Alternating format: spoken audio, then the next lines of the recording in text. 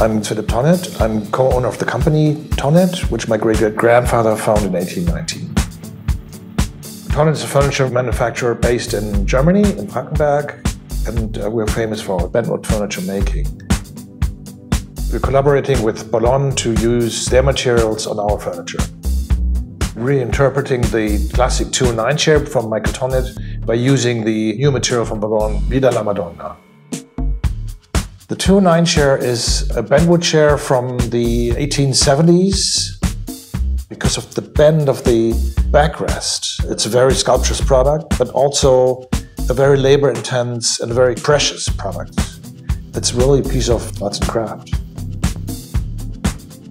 We specifically picked the Bolon material Vida la Madonna because we felt the square patterns and the straight lines fit very well to the round ergonomic shape of the 209.